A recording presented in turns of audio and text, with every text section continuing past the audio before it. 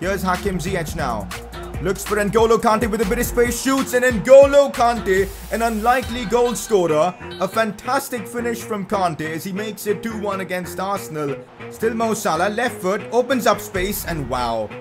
What even is Mo Salah? How did he generate that much power on a low-driven finesse?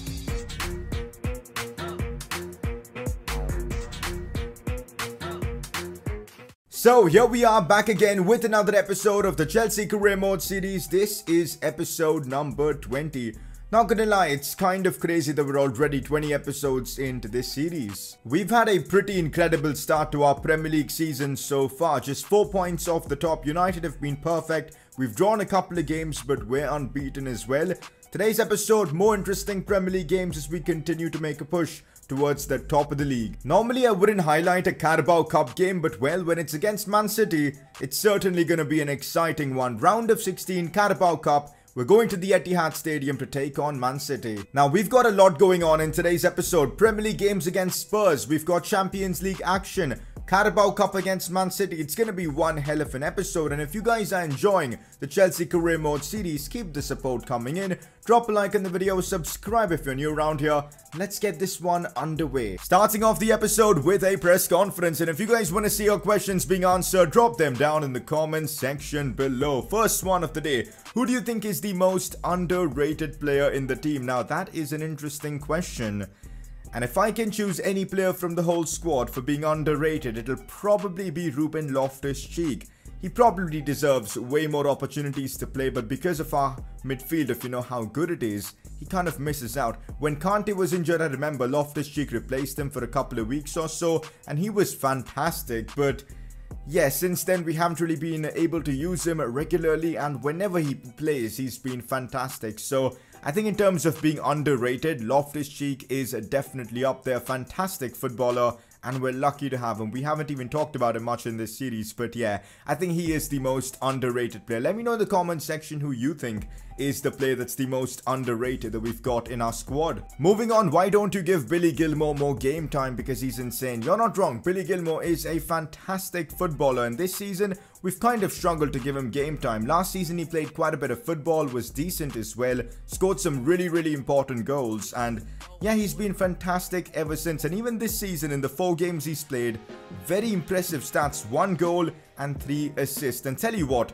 we're gonna have to start playing him more often, and in this next game in the Carabao Cup against City, Billy Gilmour will start, and I'll try and give him more game time because let's be real, he deserves to be playing more football because he is just brilliant. We saw what he can do last season. Let's hope he can replicate those kind of performances whenever given the chance. Next up, now that Rudiger's morale is increasing, are you still interested in selling him? The drama with Antonio Rudiger continues. So last episode, we had an offer from Barcelona, then we had an offer from Liverpool, Juve. A lot of big clubs are interested in Rudiger, and also Rudiger has been chatting to me about potentially wanting to leave, but last episode things took a different turn as it seems like Rudiger is okay with staying. I don't know what's going on with him, but so far, by the looks of it, Rudiger is going to stay at Chelsea. As long as his morale is normal and he's enjoying his life here at Chelsea, I'm okay with keeping him because I really rate this guy. Unless we get like an astronomical offer, I'm not going to go out of my way to sell Rudiger. I'm happy with the situation. He can be at Chelsea. Hopefully he wants to continue here. That's something we don't know about. I guess only time will tell. But for now, I do have Rudiger in my plans. With that press conference done, let's move on. So it's N'Golo Kante who ends up winning the Player of the Episode award, and can't say I'm surprised. He was phenomenal in that last episode. Yes, Salah gave him a tough challenge, but Kante scoring that winner against Arsenal, picking up assists, had to win this award. You guys in the comments section were raving about Kante, and well, he's won the Player of the Episode award. Kinda feel like it's time to change up the look of our manager. We've been using that blue-white hoodie for a long time. Why not just switch up the colors again? Because of the mod, we've got one of the official manager outfits, so there you go. Gonna be using this orange and black variant for a few episodes, and then we'll maybe switch again. Let's try and push further ahead with our season objectives. Getting more tackles with long lane, getting them right is gonna be key. More man of the match performances from Kovacic would be lovely. As I said before, Billy Gilmour is gonna get a big chance in this episode to shine again. Goals from Werner and Salah will be really helpful. As the Chelsea manager, we're yet to win a single trophy for the club, and that's something that's hanging over our head. We need to get that first trophy, And maybe the Carabao Cup could just be that as we take on Man City in the round of 16. It's going to be a challenging fixture, but I think I've got enough in the tank to get a result over them. So, going to be taking this one fairly seriously. We're going to be playing this game and not simulating it. Of course, since it's the Carabao Cup, it just makes perfect sense to rotate this squad completely and give the youth a chance. So, we've got Billy Gilmore, Tammy Abraham, Hudson-Odoi, Ansu Fati, all of them starting this game. Also, Kurt Zouma gets his first appearance for the season, captaining the side as well. This is our team. I'm ready for Man City. So that's the Man City team we're facing, and of course, these guys want to take the Carabao Cup as seriously as the Champions League. They've got Aguero, Sane, KDB, Saul. I mean, this is going to be one hell of a fixture. Chelsea versus Man City, let's kick things off. I mean, I don't need to mention this, but against the big boys, we do have a good record in this series. I mean, because we play on the counter and our style is super effective against teams that like to keep possession. So I'm expecting more of the same. On the counter, we could hurt Man City quite a bit, but since they've got that added quality of their first team players, I'm not so sure if we've got enough in the tank, but we'll try our best. Here we go, could be our first chance of the game. Mason Mount looking for Ansu Fati, it's brilliantly done. Cross coming back in for Tammy Abraham with the diving header. Maybe he could have gone for a volley or something. Fati did really well in that instance, but we have to take our chances. Tammy needs to be scoring that. Billy Gilmore looks for Tammy Abraham. He looks to be in the mood, I suppose. Still Tammy Abraham. A few step overs. Oh, that's brilliant from Tammy Abraham. Wow. Tammy Abraham has put us into the lead. Wasn't expecting it to be so easy. Tammy Abraham with a lovely step over. I don't know how he managed to pull that off because he ain't the most agile of players, but he's pulled it off against Kevin De Bruyne, sent him the wrong way, and then bang, a lovely finish there from the young English forward. I guess you guys are right, we've got to be giving Tammy more opportunities when he's doing stuff like that against the big boys. Chelsea have the advantage now against City. Pep Guardiola looks furious. Let's keep pushing. Sees Billy Gilmore. Billy Gilmore back to Mason Mount. This is quality football. Mount looks for the pass for Loftus-Cheek, controls it so well, and what's going on here? In the Carabao Cup, we've got Man City sitting down and applauding us because we're playing some fabulous football. Mason Mount's cross to Loftus-Cheek was fantastic, and the player we just called underrated has just done that. I mean, look at the ball control there. Chests it down, lets it bounce once, and then bang. A brilliant finish past the City keeper. Mind you, this is City's first team up against our second team pretty much, and we're still dominating. Like, against the big boys, this Chelsea team is virtually unstoppable. We lead 2-0. Honestly, I'm delighted with our performance so far because we've been ruthless, we've been really direct, and we've taken the game to City, and we've got a 2-0 scoreline to show for it. More of the same in the second half. Lovely return for Tammy Abraham. Look at the strength there from Abraham. Holds the ball up really well, and now it's Ansu Fati with a bit of neat dribbling. Back to Tammy Abraham. Has to be a goal, and how has Edison managed to stop that?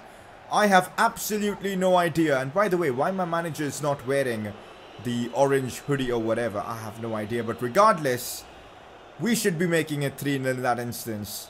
Full time against Man City, and not gonna lie, the second half was a bit dull, but I'll take it though. 2-0, clean sheet against Pep Guardiola's City, and we make it to the quarterfinals of the Carabao Cup. I mean, this was a wonderful performance, especially that first half that this team put.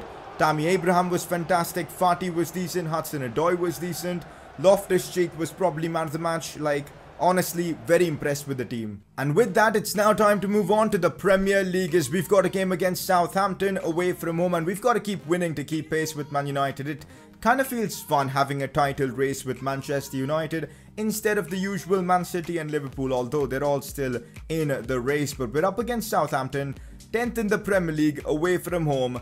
I'm still expecting a win here. Our first team is fully ready for this one, completely fit because we rested all of them in that game in the Carabao Cup. So I'm expecting a win, and we do walk away with a 2-1 win. A lot of yellow cards and all. Good to see the team putting effort and desire, I suppose. Pulisic and Mo Salah, the goal scorers for us. 3 points secured. Okay, some transfer business to talk about. Liverpool have shown interest in purchasing Kurt Zouma, a player we are indeed looking to sell.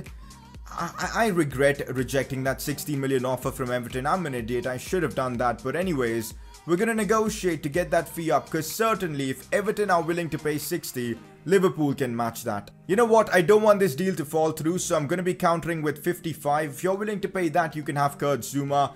Don't really mind. They're only willing to go up to 43.7. Is that a joke, man? Okay, let's go to 52. 52 million and you can have Kurt Zouma. Don't mess around with me, Klopp. Pay the money and take him home. Come on, man. We're getting ripped apart here in terms of, like, the offers. Let's counter with 48 or 49 million and see if they're willing to pay. One thing with the realism mod does is if you have transfer listed a player, it's going to be, like, super hard to sell him for high value. And look at this. That's what's going to happen here. We might actually benefit from not having Kurt Zouma on the transfer list because that's completely messing up our deals. Okay, so let me remove transfer list. There you go. Kurt Zouma is outside the transfer list and hopefully that means we get better offers for him. Home fixture against Moscow in the Champions League. I'm expecting a win even though I've gone with my second team for this one.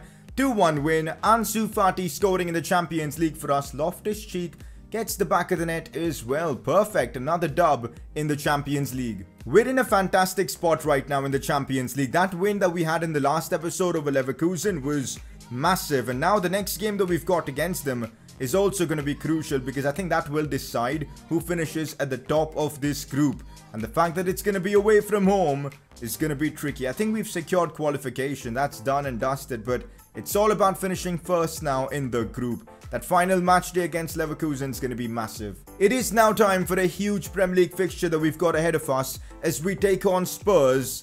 This is going to be a really tricky game, and also the fact that Man United have dropped points. This is a big opportunity for us to close the gap down to just 2 points at the top of the Premier League. So we can't mess this up. I'm pretty sure this game is being played at the Stamford Bridge, which means we've got to have the home advantage. A win here is needed. Okay, wow. Spurs' new kits for the next season look absolutely fantastic. Fair enough, Spurs. I mean, those kits look absolutely gorgeous. Anyway, this is the team that I'm going for this London derby game, I guess. Chelsea versus Spurs. We've got Werner, Salah, Pulisic starting. Kante captains the team. Ziyech, Kovacic. Basically, the first team is in action. Rudiger, Longley, all of them starting. I'm ready for this one. We're up against the special one, MOURINHO Spurs. Let's get this one underway. So that's the Spurs team we're facing. I guess there's a reason why they aren't challenging for top 4 at the moment. I mean, they kinda are, but they're lacking behind in like 6th place. But that team looks average. Harry Kane is their best player, no doubt. Bergwijn is decent, but apart from that, Lloris, Segna, okay, but it looks pretty average for a Spurs side. I think we've got a good chance here. If we win this game against Spurs right now, we'll be just 2 points off the top of the league. 2 points behind Manchester United. There's huge incentive for us to get the job done here. Let's hope we can pull it off. First chance for us, Timo Werner. Good touch. Can he score though? Ooh, big save from Hugo Lloris in the first 10 minutes itself. Werner has to be scoring that though. Ben Chilwell looks for Pulisic. It's now Kovacic. The dribbling is on point. Looks for Hakim Ziyech. Gets it under control. Shoots with that right foot. And the post denies him. Why does it feel like we hit the post 2 or 3 times every single episode? It's so annoying, man. I know it was Ziyech's right foot, but still. To hit the post from there? Ah, that's frustrating. Uh-oh. Harry Kane has gotten in behind our defense. Clément Lenglet is keeping up with him, but it's going to be difficult. Cross comes in. It's a good ball. And Bergwijn scores. Harry Kane, how did he beat Longley for pace there? I have no idea. The ball in was fantastic. Onside as well. And Spurs have taken the unlikely lead in this one. I think we've been the better team in the first 20 minutes. So it kind of hurts being 1-0 down. But we've made comebacks before and I reckon we can do it again. So I'm believing. We need 3 points here. 2 points between us and Man United. That's the dream for now. So let's keep pushing. Uh-oh, that's a fantastic ball played to Bergwijn, who goes for goal, and Kepa saves us in that instance. It could have been 2-0 Spurs there.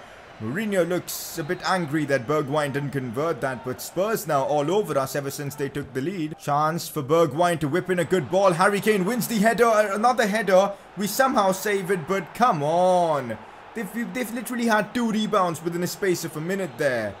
What a joke. Honestly, what a joke. How are we 2-0 down to Spurs here? I have absolutely no idea. They've literally had 2 opportunities in this half and they've scored off both. This makes no sense. Mourinho shithousing his way to a win at the bridge. This can't be happening. Second half, we need a big improvement. The story of this first half is simple. We got our chances, we didn't take them. They got their chances, they took them. Second half, things need to change. We can't allow Man United to, increase their gap at the top. We need to make a comeback in the second half. Anyhow, Harry Kane now, and Spurs with another big chance. We've got to stop their attacks. Harry Kane shoots, Kepa somehow saves it, and it was so close to being another rebound for them. If it was another rebound, I'd probably just switch off my PC and I'm done for the day, but thankfully that wasn't the case, and we survive, and we might be able to hit them on the counter. Go on, Hakimi. We know how quick he is. Still Hakimi looks for the cutback. Timo Werner shoots, and no, how's that getting blocked? What a chance gone for us. That should be 2-1. Timo Werner has to be scoring that. We haven't really seen anything from Mo Salah in today's game, and hopefully now we could see something from the team. Timo Werner gets in behind, fake shot inside, brilliantly done from Werner, and even that gets saved. I don't know how. Save after save from Hugo Lloris. It's getting outrageous at this point. How has he managed to save that? Slow build up, but we need to score soon. There isn't much time. Look at Mourinho's team, man. The way they're defending. It is just so toxic, but that's typical from a Mourinho team. It's so annoying to play against. Not gonna lie, I'm so frustrated. Spurs have completely outdone us here. We've had our chances, but it's a typical Mourinho team. They defended for their lives here. The work rate they put in, it was crazy good. Fair enough. Jose Mourinho parked the bus, and he's got his win. We've taken our first defeat of the season. It's unfortunate that it had to come at the bridge, but it is what it is. We've got to push on from here. And this is a good reality check. We haven't built the ultimate side. We still have a lot of improvements to make. The gap is now 5 points between us and Manchester United. Not looking good at all. Man City have overtaken us in the Premier League table as well. Liverpool just 2 points behind us. Man United definitely in the best possible situation, but there are 3 or 4 teams just behind trying to get past them, but it's going to be a very interesting and different title race for once to, see teams like United up there. Our next game in the Premier League though is away to Leicester, the King Power Stadium. We know that stadium really well, but they're 9th in the league and they're going to give us a tough fight, and we need to respond with that defeat with a win. So that's exactly what I'm hoping for. So we desperately need the big boys to deliver in this one against Leicester City. So I've gone for Werner, Salah, Ziyech, basically my first team. I'm not taking any chances. Bouncing back with a win is an absolute must in this fixture. Let's go out there and secure 3 points and get back to winning ways. Leicester City already on the front foot in this one. Corner comes in, Batshuayi with a header, former Chelsea player himself. But thankfully that was off target, but not the start we wanted from this fixture. Leicester City look like they're up for it. Oh wow, Michy Batshuayi has just been played in behind. It could be his second chance of this game so far. We've defended that well. Douglas Costa and Longley with a good challenge, but the ball just goes right back to him. It makes no sense. Cross comes in far post. Ayoze Perez tries to put it back in. Thankfully, we get it away, but man, it's been stressful so far. Has our confidence taken a hit after that Spurs defeat? Hopefully not. Problems for us. Oh, Batshuayi, I've made a big mistake there with Clement Longley, and that's cost us there. What are we doing? We've been in such impeccable form so far this season, especially in the Premier League, and now we're throwing it all away. We're giving Manchester United the title by performing like this. This is awful, man. This is awful. Batshuayi scores against this former team. The way I defended there with Longley, it was just appalling. Like, what even was I doing? And Kepa concedes near post.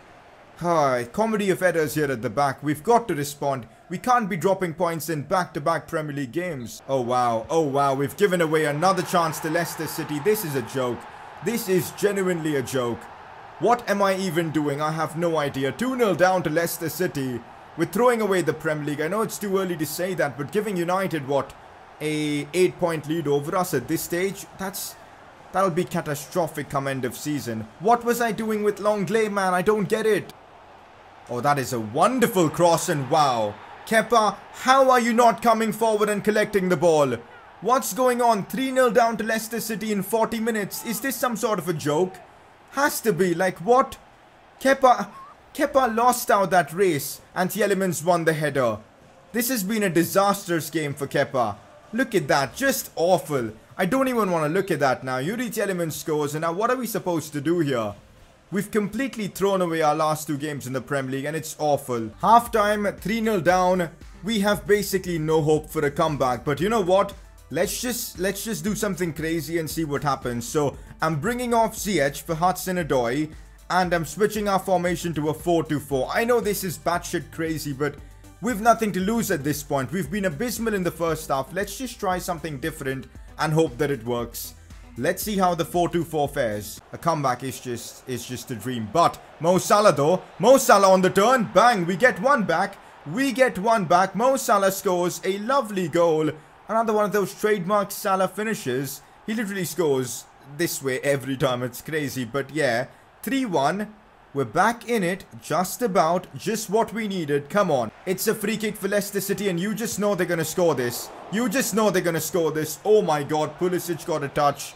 That was close, but since we've scored, Leicester City have just been relentless and pushing forward. Attack after attack as Kepa makes another big mistake. Thankfully, that didn't cost us. Leicester still controlling and pushing, man. I thought since we scored, we'll have a bit more luck here, but look at this. We put in tackles, the ball just goes right back to Leicester City. There's simply nothing we can do. It's so frustrating. Like, look at this. They're keeping all the ball. We can't get the ball off them. Maddison looks to curl one in, and it's just done that. What are we supposed to do? What are we supposed to do in this situation? I don't get it. Like, honestly, this has been just abysmal from us, and on the other hand, it's been a masterclass from Leicester City. Did you guys see how clean Maddison struck that ball? Kepa again. What on earth are you doing? Not even getting your hand to it. Oh, look at that from Maddison. I mean, wow. You know what? Can't even blame Kepa because that was inch perfect. Unbelievable from James Maddison. I can't get the ball off them, man. It's so annoying. I put in tackles and still nothing happens. Like, freaking hell, man.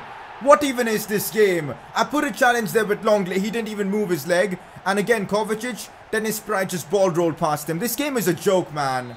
I swear. We're gonna... 5-1 against Leicester away. This is a freaking joke. Just get me out of this game at this point. I don't even care. Like, look at how deep Leicester are right now. But when they're attacking, they get ahead so quickly. It just makes no sense, man. Mo Salah though with a chance. Can he score? He can. He gets us another goal back, but there's no point. Mo Salah with his second of the game, but two of the most pointless goals you'll see from Mo Salah. Were we even bad in this game? I just feel Leicester City was simply something special. Fair enough. They put in the performance of a lifetime here and they just finessed us. That goal Maddison scored was just something else. Fair enough. I don't even know what to say. It's been a bit of a difficult episode, I'm not gonna lie. We took an L to Spurs and now back-to-back defeats to Leicester City as well. That's tough. Somehow we're still in the top 4 after getting embarrassed by Leicester City, but now the gap between us and Man United is 8 points. Are we gonna once again not be involved in the title race in this series? Come on, man. That can't be the case. Next episode, we've got to fix up. Hopefully, today's episode was just a blip in form because otherwise, we're in trouble. Leicester City now in 7th place. Now, next episode, we've got some interesting games, but the focus is mostly going to be on the Champions League as we've got our final group stage game and all that. But yeah, and that Man United game coming up soon as well. But today was a tough one. Next episode, we got to bounce back. So Antonio Rudiger's contract is expiring. I guess we know why the offers for him was so low. The last thing I want is letting him go for free. So we're going to definitely renegotiate his contract and get him to sign for us for a long time. I don't know if we'll sell him or not, but I don't want him leaving for free. That's for sure. It's just stupid to allow him to leave for free. So let's get this contract negotiations done. Important squad role. I'm surprised. I expected him to ask for a crucial role. We'll accept a 3-year contract deal as well. No probs at all. Accept the release clause, and financial wise we'll remove the appearance bonus, submit offer, and then done. 105,970k in signing bonus. Absolutely perfect. Is he going to accept it? He wants a bit more on the wages.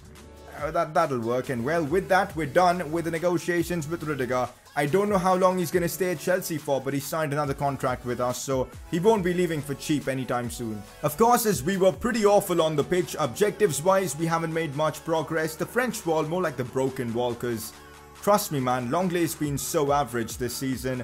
We did make a bit of progress with Billy Gilmore as well as the Salah objective, but that's about it really. Quick discussion on the Player of the Episode award. Let's be real, the first team disappointed in this episode, but the second team boys did really well against City, helped us knock them out. So it's between Tammy Abraham, who scored in that game, and Loftus-Cheek, who also scored. So you decide in the comment section. Not gonna lie, it's been a difficult episode, you know, losing those 2 games, but it's been a good reality check. Next episode, we go again. Champions League football, Premier League stuff. Gonna be fun. But if you guys are enjoying this series, keep the support coming in. Drop a like on the video, subscribe if you're new around here, and well, I'll catch you all next time.